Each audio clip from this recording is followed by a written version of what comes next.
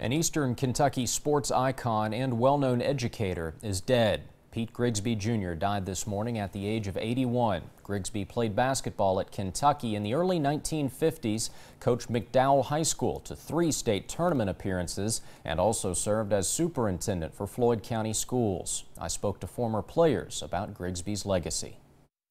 Playing for the University of Kentucky and leading a team to the state tournament are dreams shared by many young basketball players from the mountains.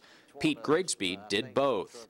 Grigsby earned first-team All-State honors at Martin High School before heading to UK to play for Coach Adolph Rupp. Grigsby was a member of the 1953-54 team that posted a perfect 25-0 record, but did not compete in the NCAA tournament because graduate students were banned from playing in the event. In an interview with WYMT last year, Grigsby talked about that legendary team. We didn't know it was going to be historic. Coach Rupp wanted to win. He wanted to show the NCAA up and have the best team, and we were the best team in the nation, #1, all year long.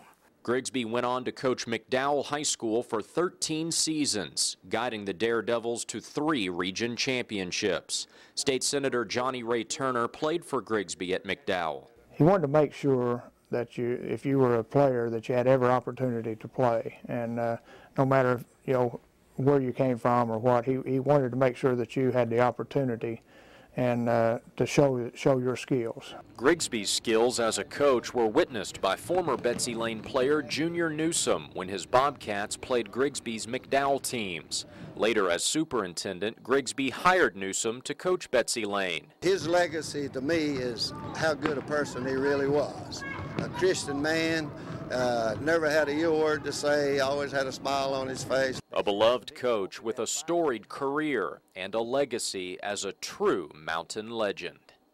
Grigsby also coached at MC Napier in Perry County. He worked as superintendent as Floyd County Schools for nearly 1 decade. Hall Funeral Home will handle the arrangements.